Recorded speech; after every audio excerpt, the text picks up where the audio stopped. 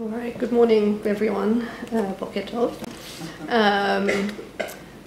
Thank you for allowing me to speak here. I'm feeling a little bit out of my depth. I'm not an academic, and what I am bringing you today is quite a practical project. So I will distract you with lots of pictures, hopefully, but it feels very strange presenting something which almost feels so simple, and it might be a lot of things which you take for granted, but I think that's maybe the reason why I wanted to present, and it's part of it as well, is that you come from a very different context to what we're used to, but hopefully you will enjoy a bit of what I have to say, and yeah, also very much looking forward to some feedback.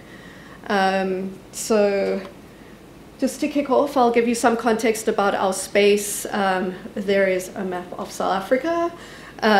We're at the bottom of the African continent, very far away from everything. Johannesburg is kind of at the top in the middle there. It's the economic hub of the country. It's a very tiny province, but there's lots happening. And that's our beautiful center. So it was founded in 2008, or the idea of having a Holocaust center in Johannesburg kind of began then. We still had to build the building. It was officially opened, and the permanent exhibition was only opened in March 2019, so it's still very new. And the last few years, especially with COVID, it's kind of been many new phases, but we're in a position where we can sort of develop the next things that we do. So we focus on genocide in the 20th century. Our main case studies are the Holocaust, but also the 1994 genocide against the Tutsi in Rwanda. But we do also look at lots of themes that relate to it. So it's not just Holocaust, it's very much in the present, it's very much related to our space. So themes, human rights themes, xenophobia is a very big one in South Africa at the moment, anti-Semitism, othering, racism. We look at those, and we're kind of figuring out our needs, and that's essentially what this talk is about. So we do fall under the wing of the South African Holocaust and Genocide Foundation. There are two other centers which are based in Durban, which is on the East Coast, and then Cape Town, which is kind of that little bit on the west. Cape Town's about 20 years old, Durban's about 10 years old, so we're the babies in all of this. All right, so just to also give you an idea of how we use testimonies, or what testimony we use. We do have some survivors who still speak to schools. We have written and verbal testimonies in our archive, and I've included library items because some of them have published their memoirs as well. We have live lecture recordings. So in 2019, we had an exhibition of portraits of Holocaust survivors, and part of the programming was that we would have someone giving a testimony. We had 4 testimonies then. We are using the dimensions in testimony as well, the hologram. We got that a few months ago. The kids are already into it. As you can see, someone said, "I will never forget. Guess what? I spoke to a hologram. How cool." So the kids really like that. And then we obviously link to other archives and other collections, and we're learning a lot more about that. And then we have personal stories from staff and volunteers and descendants, and that's something you'll see as well. It's something very special about our collection. And then a lot of what we have in the archive, they're personal collections. You know, they're people who bring things that belong to them, that belong to their family, and it sort of comes in a package. So I am going to speak about 2020 because it was pretty terrible for everyone, but it was the best thing that happened to our archive. So we have a little pre and post COVID happening here. So on the right side, you can see Irene class with a group of kids, a bit of a superstar. Below is our portraits event. All our survivors are there, large group opening for the exhibition. And then the other side, you can see where we kind of ended up, and this was already at the stage when we could have people back in the center, but everyone's socially distanced, and Irene is giving her testimony via Zoom. And in this case, she was actually in the building, so she's sitting upstairs in the office, and all the kids are downstairs, and then she'd like give them a wave like the Queen from the balcony, like, "Hello, children." So we are kind of coming back to normal, but not quite.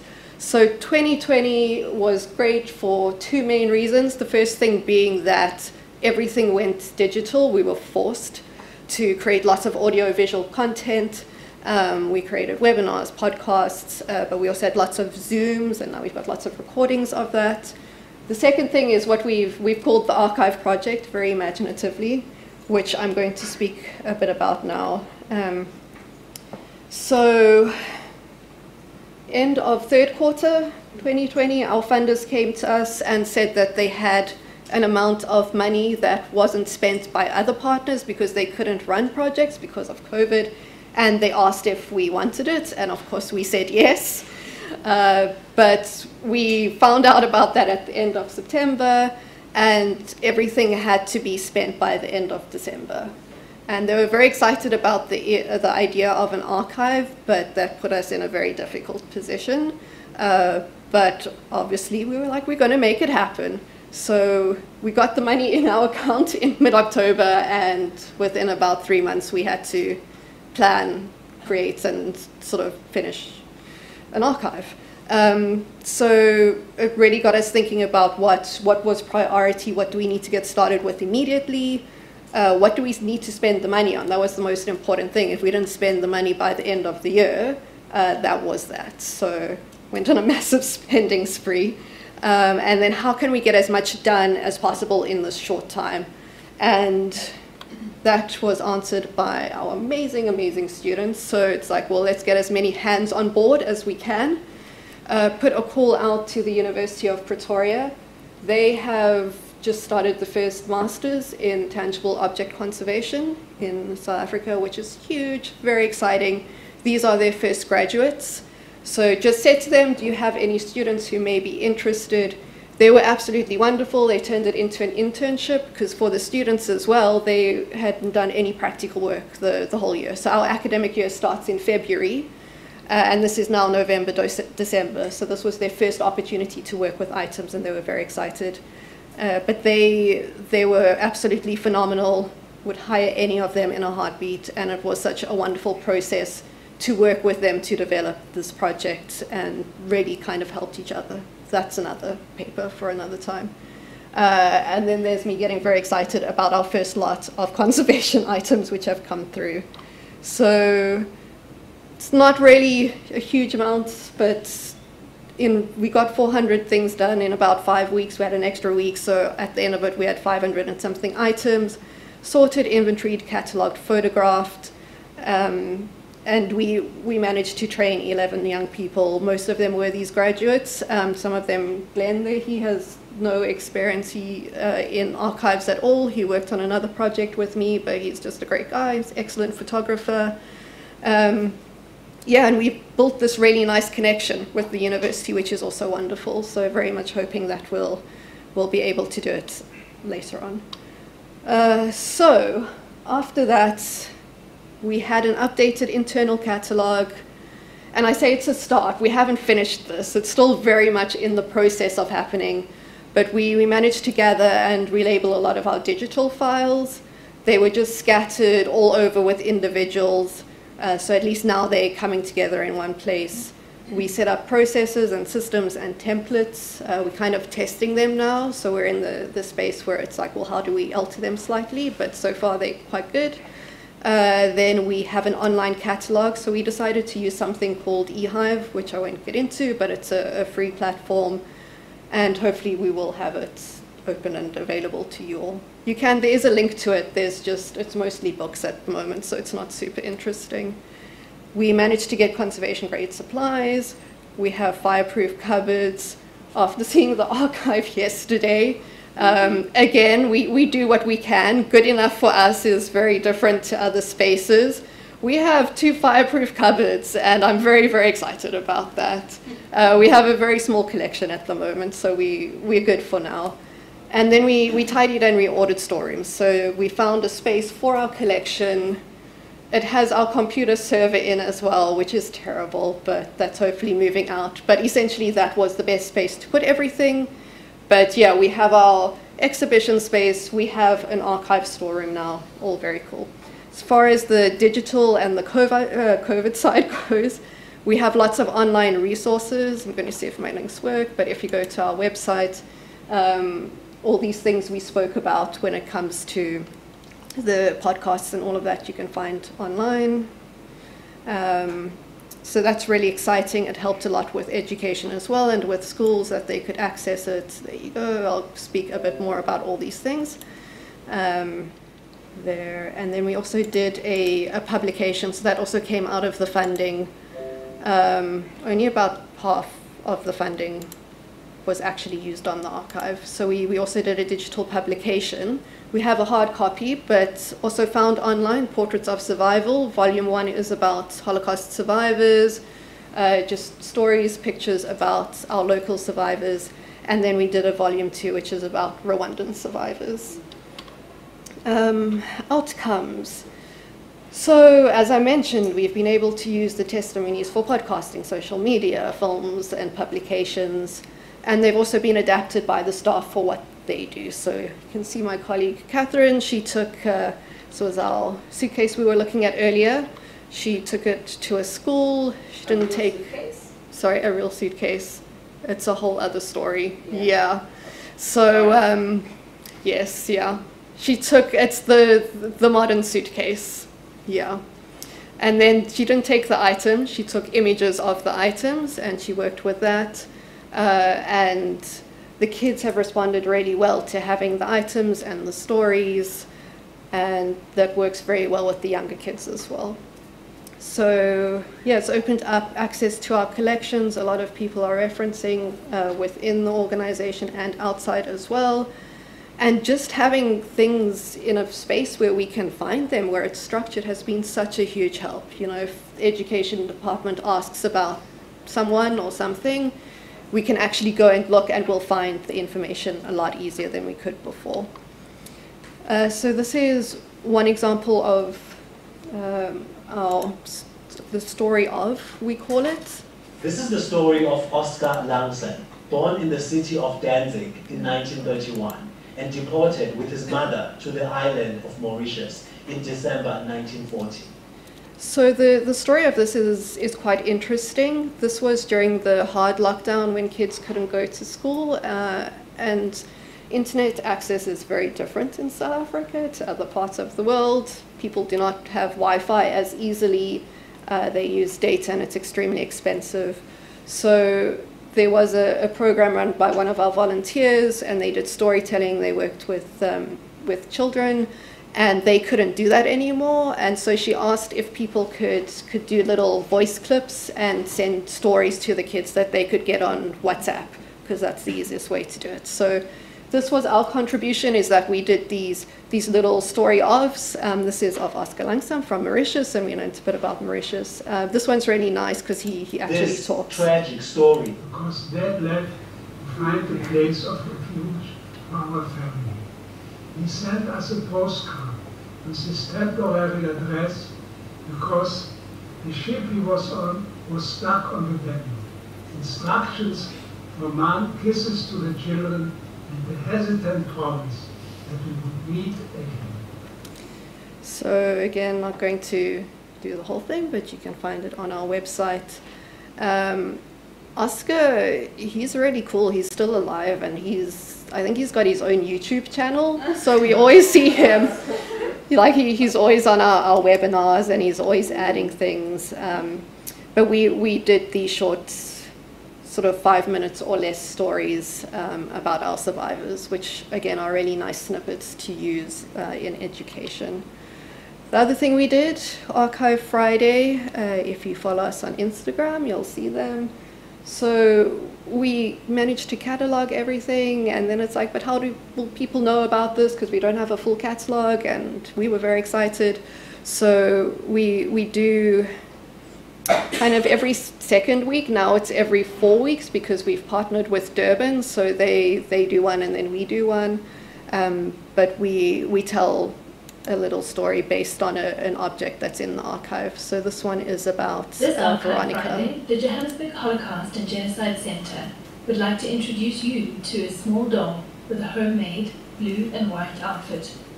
This beloved childhood toy belonged to Holocaust survivor Veronica Phillips, who received the doll in 1936 when she was 10 years old. She would take this doll everywhere until she was forced to leave it behind when the Nazis and their Hungarian collaborators deported her to Ravensbrück concentration camp. Her father, Mayer Katz, who was also deported, was murdered. Remarkably, Veronica survived Ravensbrück, Pennick, and Johann Georgenstadt concentration camps, as well as a death march. Veronica's mother, Regina, and brother Michal survived the Holocaust in the international ghetto in Budapest, Hungary, and after the war, Veronica was reunited with them and the doll. Her mother had kept it safe for her in the ghetto. Veronica was an avid supporter of the JHGC and played a vital role in Holocaust education up until her death in February 2021. The doll is on display in the JHGC permanent exhibition, where we remember Veronica and acknowledge the important role she played in sharing her testimony.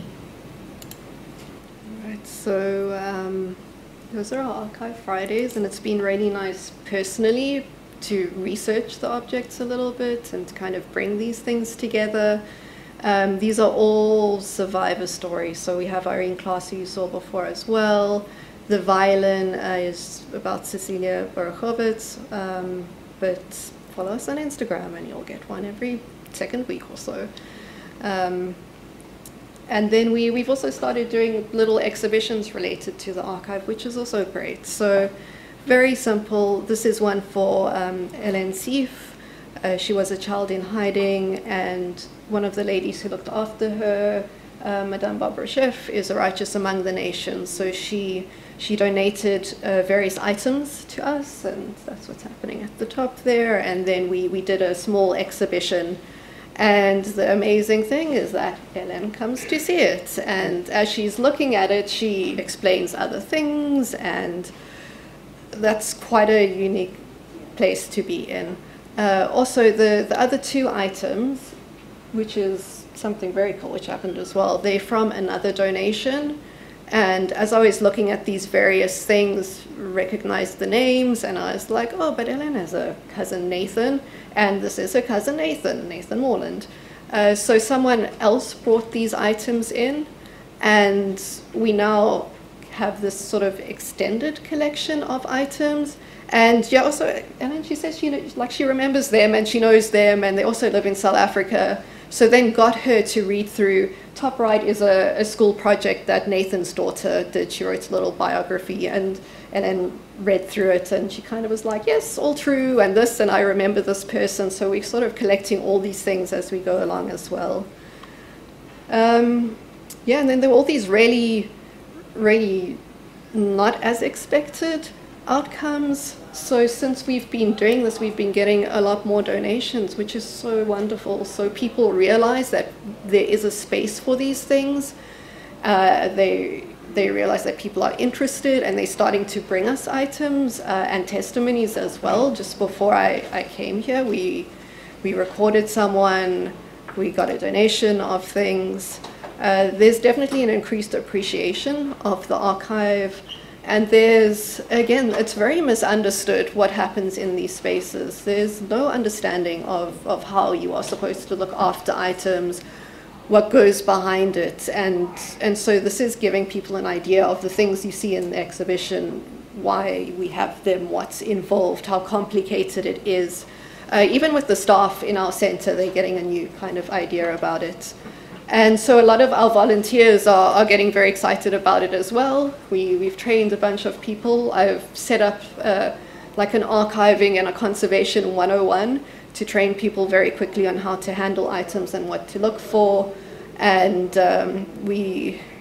having the students was amazing, but that was sort of, we don't know when they're coming back. So generally the people involved have absolutely no experience working in museums and handling items. But they bring a lot of personal knowledge, and a lot of them are descendants as well, which is really cool. So with that as well, I'm now encouraging our volunteers to archive their own family histories, which is bringing in a whole other dimension, and they finally going through their family stories. and hopefully adding it to our collection at some point. Yeah, and there are all our lovely volunteers pre-COVID. So, as I said, once we were going through this and reflecting on it, realized that we already have this living archive, which is such a wonderful thing. And the survivors, these are all survivors here, they're part of our family, they're our friends. A lot of the survivors, I met them and then I found out about their stories, which was crazy. But we have Doris on the left with her son, looking at her section in the permanent exhibition. There's Lionel in the middle as well. He came to the center one day and was just chatting to him, and then he was like, come, I'll show you this, and sort of started explaining things to me. We had a temporary exhibition about the Łódź Ghetto, I'm saying that right, and Irene was there. So there's Tali, our director, with Irene looking at the map, and she was explaining certain things. Yeah, and then at the bottom, that's Sally Perrell came a little while ago, and we have a survivor group. Unfortunately, they haven't been able to meet for a very long time, but I think this month they're having their first meeting in ages, so it's just they get all together. They don't talk about the Holocaust. They're not interested in that at all. They sing songs or they talk about their grandchildren, but they get together and have a little social. Yeah, so next steps, I mean, there's been a lot happening, and I think kind of trying to do this presentation as well was a real challenge, because I didn't, just trying to make it coherent in some way, and hopefully I did. There's so many aspects to it, so it was just to give you a little taster. But again, it's really interesting developing an archive and trying to figure out how we do this, what do we need. So to be in the position to kind of say what is in our collection, what testimonies do we have, and what do we still need to collect. And we do still have some survivors who are alive, and we can actually approach them if we have any questions about things and hopefully get some answers. But also the need for stories from our continent, and there's a very definite gap. And I think sitting here, being part of various webinars, you know, you need to research something. There are hundreds of archives and collections you can go to. We need to research something, we have to create an archive. So, and as we're doing this, there are lots of stories which are out there, which have not been collected, which are really, really interesting and obviously linked to the continent as well. So we're trying to gather that. I'm very much hoping to make it a space for Holocaust in Africa, so we can start focusing on that. And then beyond the Holocaust as well, it's, you know, we have a center in our space to speak to various other themes, to speak to the future as well, to kind of educate people on various themes. And a lot of those themes, said xenophobia, refugees, all of that, they're very relevant now. So we have added Mr. John Boisse at the top there, who's a great friend of the center, who is a refugee from Congo. He's an educator. He does a lot of advocacy in the community, and we're trying to gather a few stories like that as well, without getting too far from what we do. And then we're just developing the process, so we are continuing cataloging, packing. We'll get the e-hive up eventually. It's there, it's just hopefully we can move on it. And we continue to support our community, and I think that's also, you know, why are we doing this? And a big part is the memory, and it's the memory of our survivors and their descendants as well. And we do have a lovely community in South Africa, so we're just trying to, I don't know, trying to do our best, but we're trying to do what we can for our community and build a real community. Yeah, and then again, when we look at, you know, with our archive, and maybe people can assist with these, but how do we build a full picture of an individual's life? And practically speaking as well, if we have a collection, what needs to be in that collection? What should we include? And we're trying to piece together all these little bits of things. How do we build a living archive that's dynamic and relevant? And hopefully we've made good first steps in that, but how do we continue to do that? How do we make sure that it gets used, that people add to it? And how do we bring the stories of the past into the future, and what does that mean for our collection? So I don't work in the education department, actually, but it's really wonderful to see people using the archive, to see the kids interacting with the survivors. They get so excited about it. And yeah, how do we build on that? How do we keep people excited and going forward as well? And that's the end. Thank you very much.